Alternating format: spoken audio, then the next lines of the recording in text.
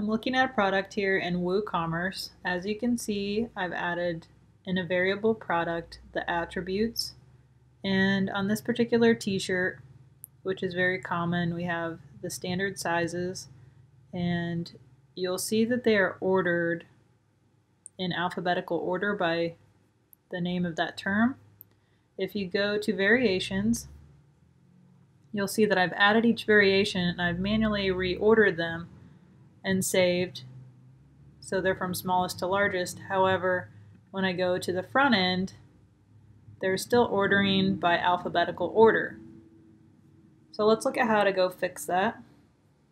We need to go into Products, Attributes,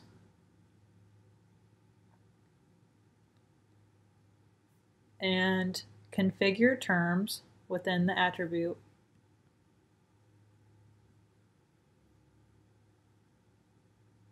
Now within terms, you'll see at the far right there's a handle that we can reorder these manually. So go ahead and reorder these by size.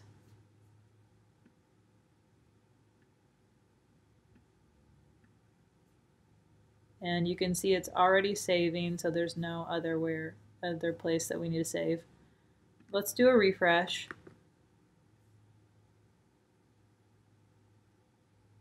And now you can see our terms are in order from smallest to largest.